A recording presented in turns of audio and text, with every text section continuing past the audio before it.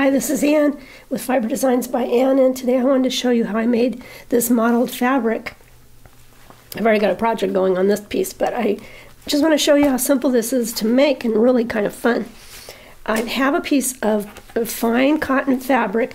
This would be a Pima cotton or a prepared for dyeing cotton. It doesn't have to be those, but it needs to be a nice fine cotton, kind of like the fabric you would find when you buy a batik. I also have a product called Terial Magic, and it's a spray fabric stabilizer. But I've used it in a lot of different projects. So I'm going to use it for this project. And I'm going to take my fabric and I'm going to really saturate it. So I painted this so I can tell what I'm doing. That's stream. This is spray. So I'm just going to spray it. You want to be where you can kind of contain your spray. It's not going to hurt anything, probably. So I get it a little more saturated. This Terial Magic makes, I have another video about this. It makes actually several where I've used this product. It makes the fabric stiff, and you can even put it through a printer at your own risk, of course. But for this project, I get my fabric pretty wet. I'm on wax paper, but that's really just because I have the glare, the reflection. So I'm going to get my fabric totally saturated. Make sure it's really moist. Probably even, you wouldn't probably make it quite this damp when you're using it just for a regular fabric stiffener, but since I'm using it a little differently, I'm using it kind of as the resist. So when I get it to this point, I'm going to just take the fabric and I'm going to bunch it up. Just bunch it up so that it's keeping it as flat as I can, but just all bunched up.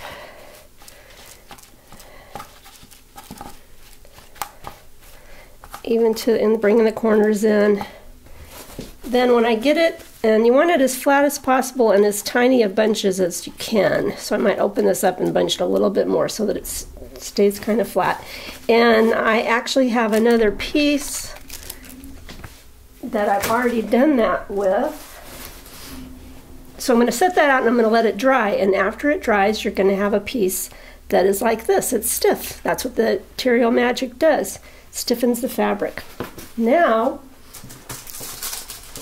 I'm going to bring my wax paper board back up here. For this piece, I used Jacquard fabric. It's textile paint.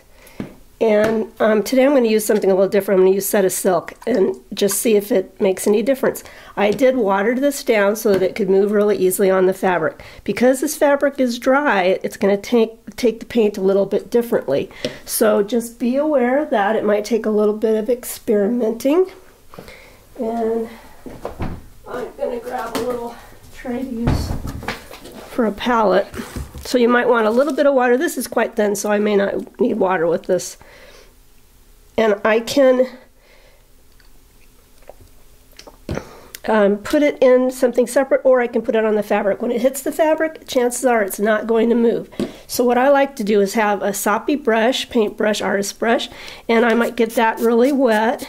The Terial Magic, if it gets wet, it will become soft again. It will dilute the magic and become soft again, so just be aware of that. Because it's dry, any paint I put on there is going to stay strongest, as you can tell by looking at the mottled piece, strongest where it hits up on the top. And that's cool. That's what I want to be going on here. So I'm going to go all across the top. Get a little bit more. I could put the paint right on here.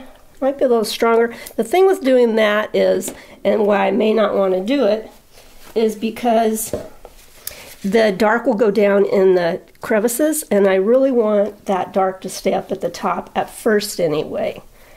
Because once it sucks into that fabric, it's there, and that will be the stronger points, and that'll give you more modeling within the piece. So I'm just going to keep taking it around on those high spots. Then once I have those high spots covered, one thing I'm noticing with this, it's using a lot more of the Setasilk than it did with the Jacquard. So the Jacquard will go farther. You won't use as much product, so that may be the way you want to go. Now I'm going to take my little palette here, try not to get paint sprayed everywhere, which I do on a regular basis, and get that a little wet. And then I'm going to just really let it go into all the little crevices, the crannies, nooks and crannies. And I can tell this is not as much as I want, so I'm going to actually pour a little in here and then put a little more paint in there.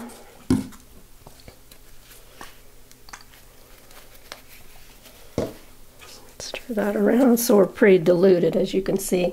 And then I'm going to really let it, and you can see that that's going to be lighter down in all those little nooks and crannies.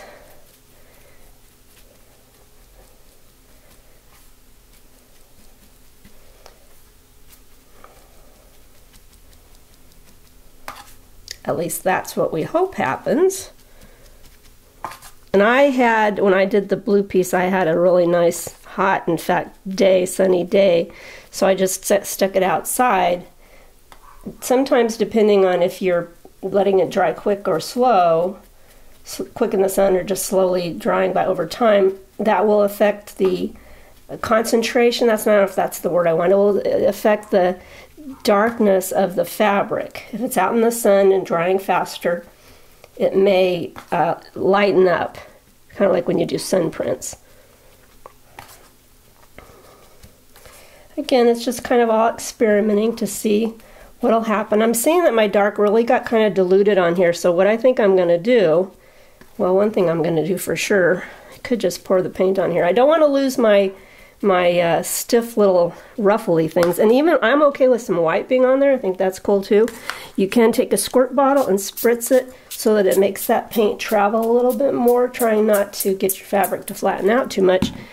And I might go around, hit the edges a little bit, and I think I'm going to go ahead and take my paint again, with fuller strength this time, and go ahead and hit those. Like I said, with the Jacquard, it wasn't necessary. Excuse me, it wasn't necessary to go back and hit those top parts, but I'm going to go ahead and do that. I see they're pretty good there still.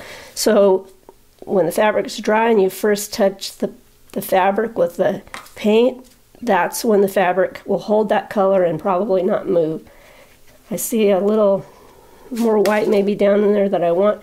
So now I'm going to take this, and because unfortunately today we have a little bit of a rainy, drizzly day, I'm going to have to just let this dry over time.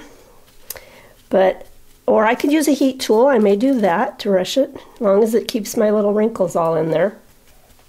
And then I'll bring it back and we'll open it up and I'll show you what we've got. Anyway, so at this point it's pretty much dry. I want to make sure it's all the way dry. I'm noticing it's a little damp, but that's okay. Now there's two things you could do. You could stretch this out and use an iron and heat set it. Be sure and use something to protect your iron and your ironing cover board, maybe parchment paper. But what I like to do, because it's more of a surprise, is to take it to the sink and use clean water, and rinse and rinse and rinse. I'm going to be rinsing the Terial Magic out, so it'll be going back to the fabric and not stiff anymore. But it will also take some of the paint out, because that's just the nature of painting on top of Terial Magic the way I do. Some people may be able to paint on it and it stays. If you don't rinse it, of course, the paint would all stay. So I'm going to do that now. I'll take it and rinse it, and then I'll come back and I'll iron it out and show you what we ended up with. Okay, I'm back and I rinsed my fabric out really well until the paint stopped coming out. I'm on ironing surface and I have parchment paper, and I'm sorry it's kind of noisy. You could use an old cloth or something to iron it, and I'm just trying to keep my surface from getting any paint that may be left on here, because sometimes it can stay on. And so we're going to open up and see what we have. Oh, I'm loving that.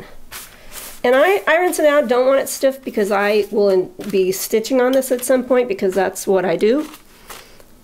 But I love this mottle effect. Even looks kind of like there's flowers in there, and it was really simple and really fun. And I'll take some more parchment, put it on top, and dry this out.